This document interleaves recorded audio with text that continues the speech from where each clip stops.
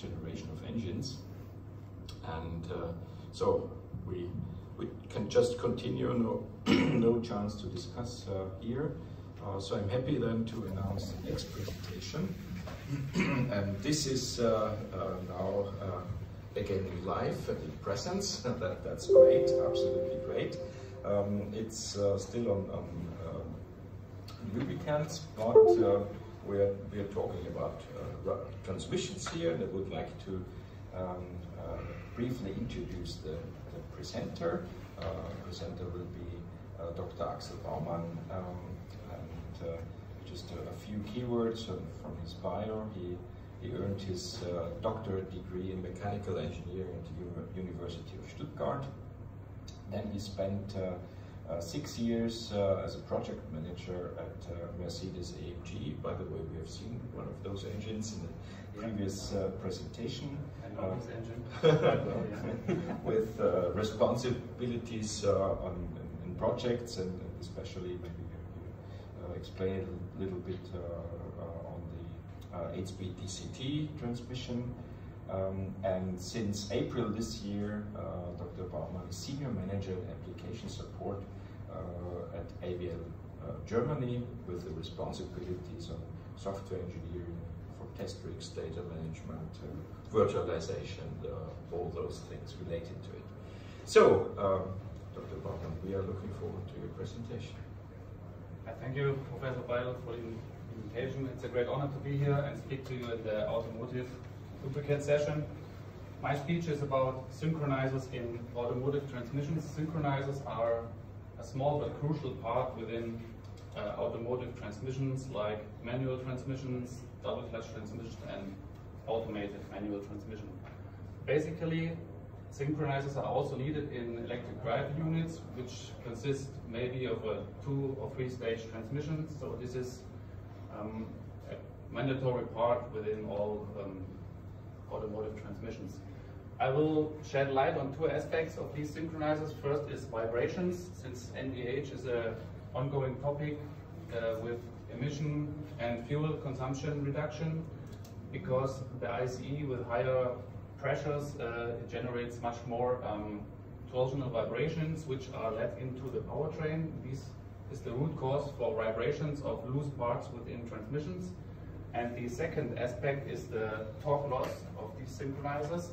It's a small part, but it's adding up quite quickly to a big torque loss when you gain insight into a synchronizer.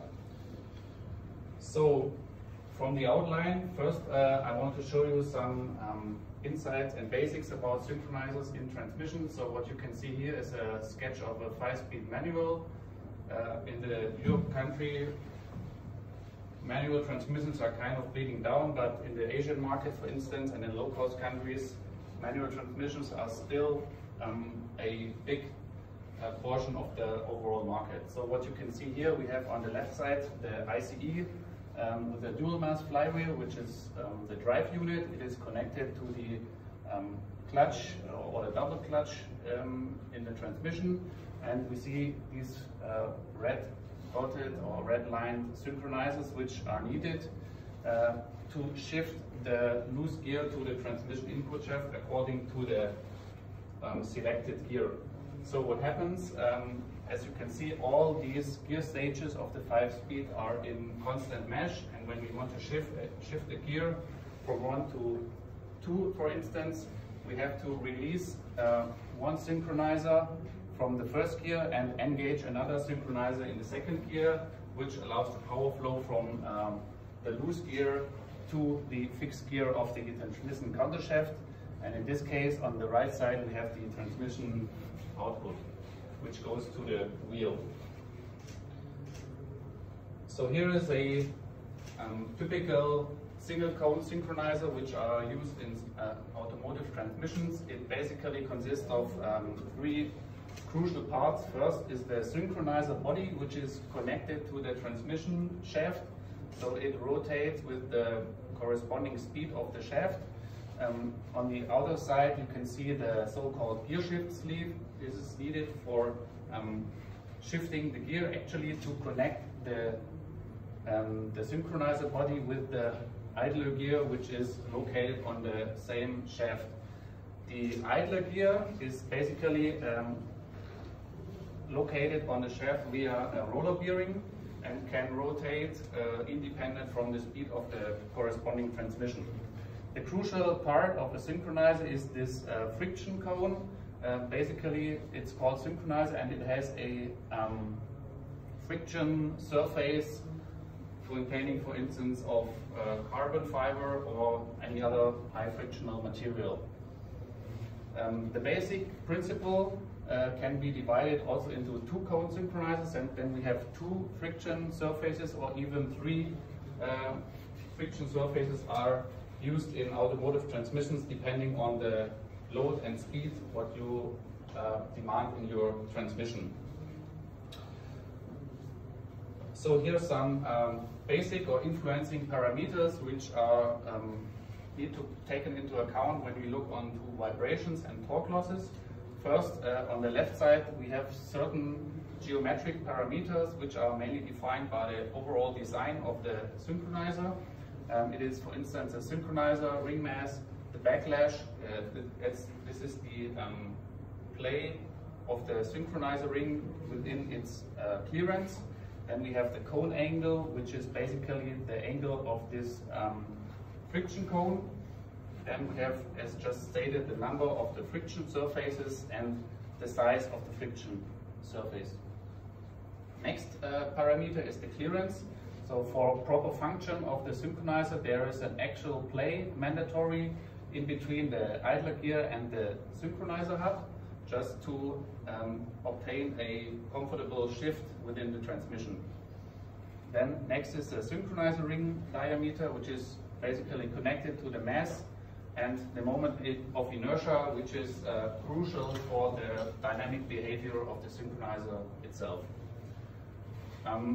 Looking on the operation parameters on the right side, first the excitation frequency is crucial for the vibration behavior, which is obvious.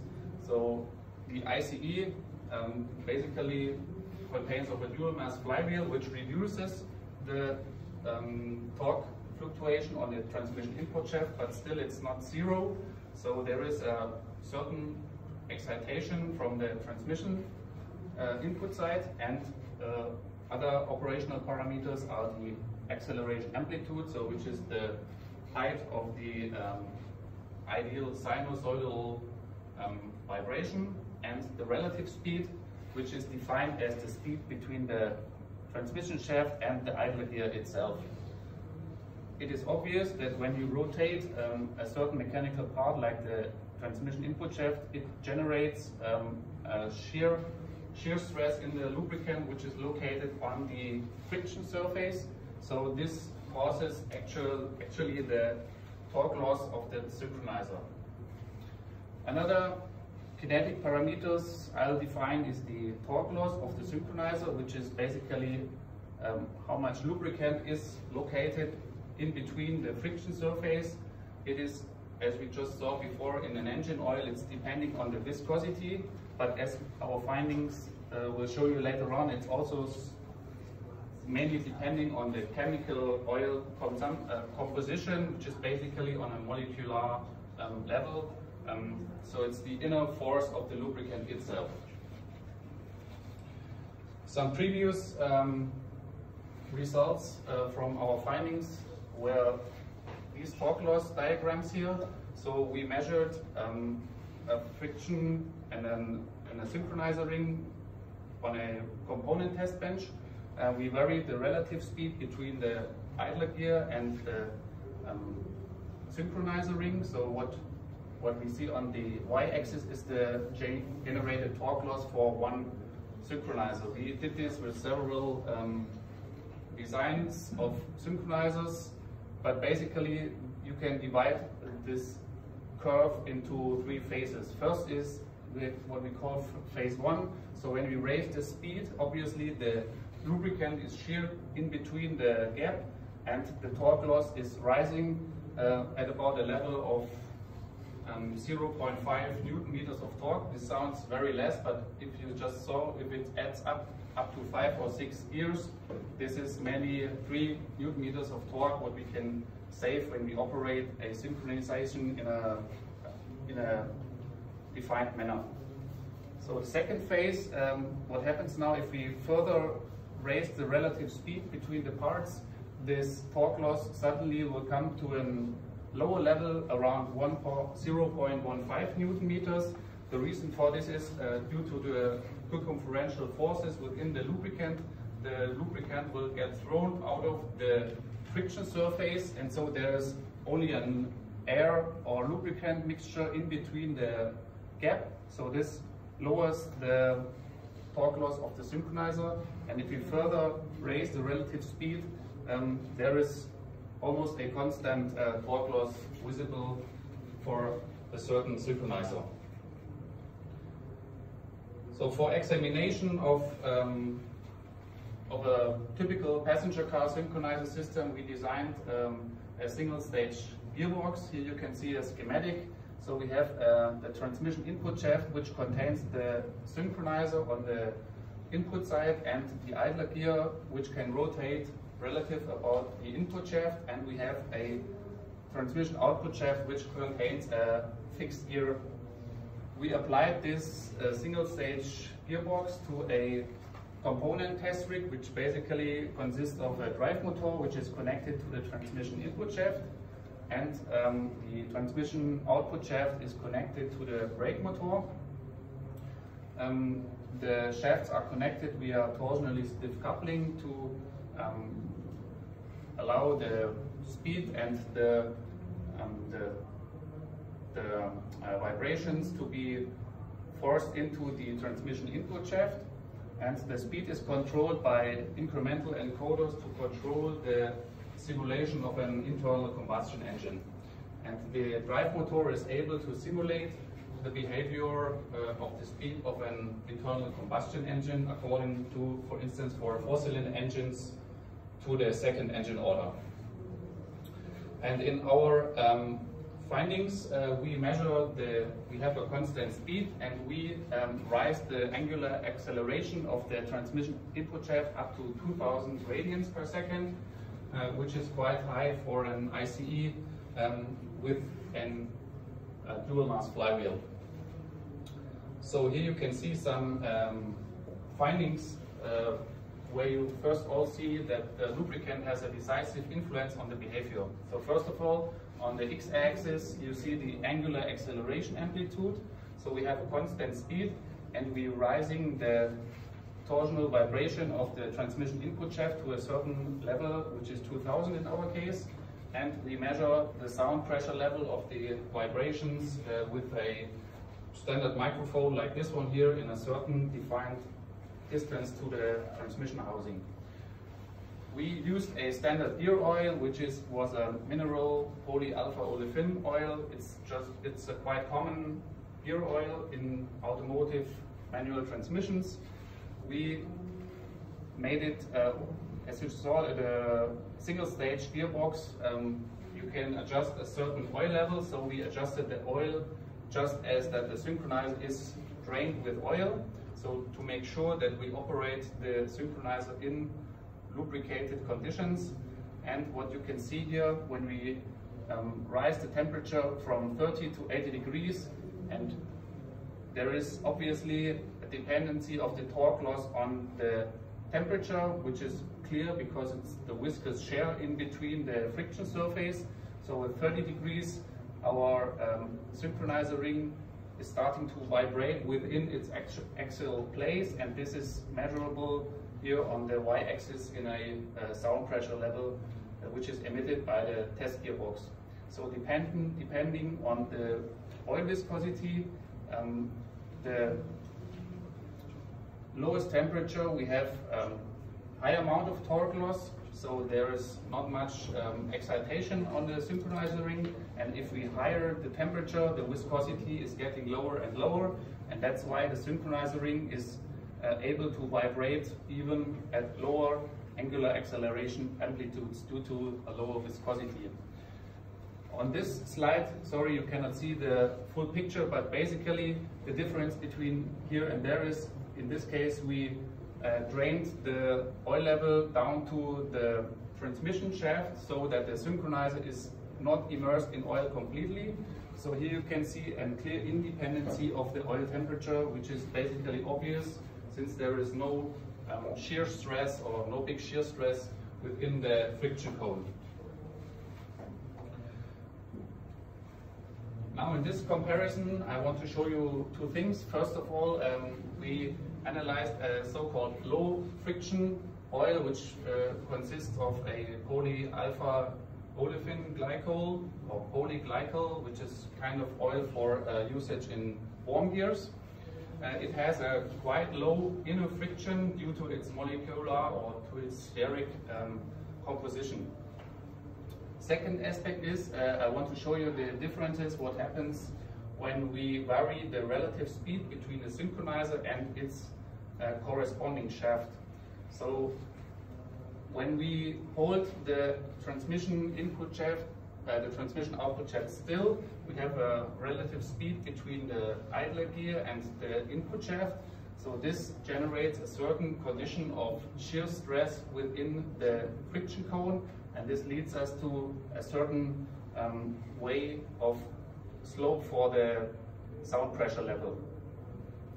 We vary these relative speeds in a certain range, which are typical for stop or idling or constant drive on a motor highway, for instance. So these are typical static operating conditions for a synchronizer. And what you can see here, there is a strong dependency on the speed, how fast we move the synchronizer ring in contrast to the idler gear. On the right side, you can see a slightly different behavior. To sum up, it's strongly depending on the molecular structure of the oil, which is shared in the friction cone. So there's a clearly different noise emission visible in these measurements. So what you can see here, it's about 1 or 2 decibel lower than here with the standard transmission oil. Another variation I want to show you is the axial play. Here is a cutoff view of the synchronizer itself. So what we have here is the transmission input shaft. Here is the idler gear, which is located on a needle roller bearing. We can adjust this axial play of the idler gear via this sleeve. And here is the synchronizer mechanism, which contains here the synchronizer ring and the gear shift sleeve. So if we vary this actual play of this sleeve, we generate a certain play here within this friction cone, which is strongly defining the torque loss of the transmission. And this is what you can see here in this graph. Basically, we varied the actual play in between 0.1 and 0.4 millimeters, and you can see different behaviors. So if the actual play is quite small, there's a higher torque loss than in the situation with 0.4 millimeters, which results in a further rise of the sound pressure level, which is available here on this diagram. So to sum up, I showed you that a synchronizer mechanism is a crucial part within an automotive transmission and clearly contributes to the overall efficiency of the powertrain. The torque loss can be influenced first of all by geometric parameters, but basically it can be influenced by the chemical composition of the base oil used. For instance, we used a high molecular steric oil to lower the inner friction of this lubricant, and this is the way how you can influence the overall vibration behavior and the overall dynamic behavior of the system itself. So I thank you for your kind attention and give the word back to Professor Beidel.